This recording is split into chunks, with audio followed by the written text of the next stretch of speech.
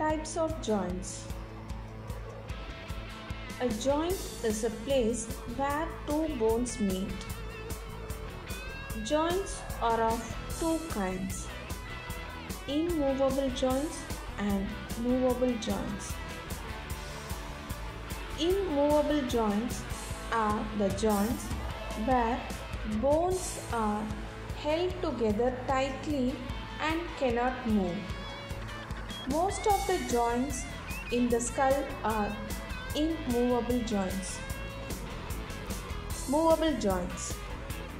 These are the joints that allow movements of bones. Movable joints are of four types. Hinge joints. This type of joint is present in the knees, elbows, fingers and toes.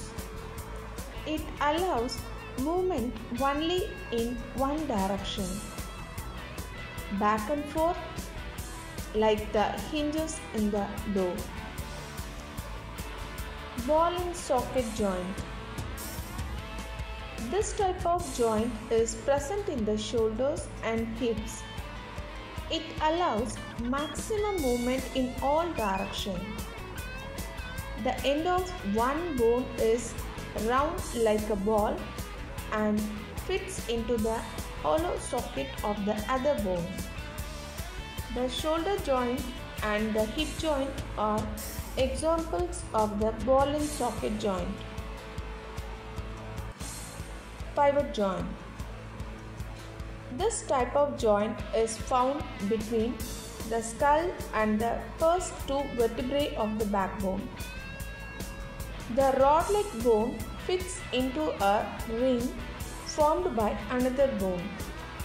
It allows the head to move sideways and up and down. Gliding joint. This kind of joint is found in the ankles, wrists and between any two vertebrae of the backbone. It allows bones to slide past each other, which helps our back to bend, twist and turn at any point.